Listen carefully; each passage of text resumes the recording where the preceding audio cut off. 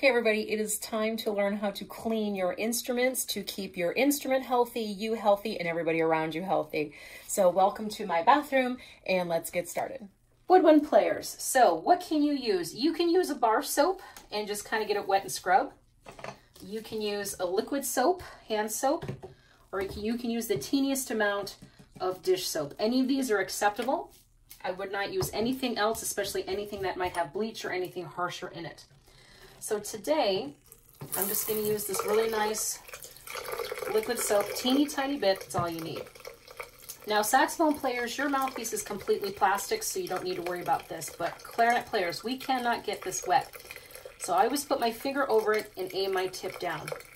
Put a little water just in the mouthpiece opening and scrubby scrub. This is where the majority of the nasty is going to be, is inside here. I do that.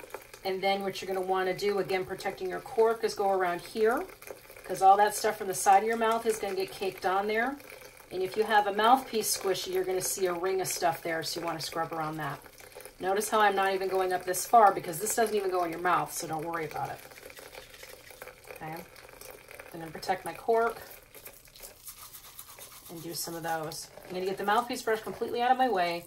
And then I'm just going to rinse. Again, remember your tip is crazy sensitive. Please don't chip your tip just because you're rinsing out. Now with the mouthpiece brush, you do not need to go all the way up in there, because it's going to be almost impossible for you to rinse it without getting your cork wet.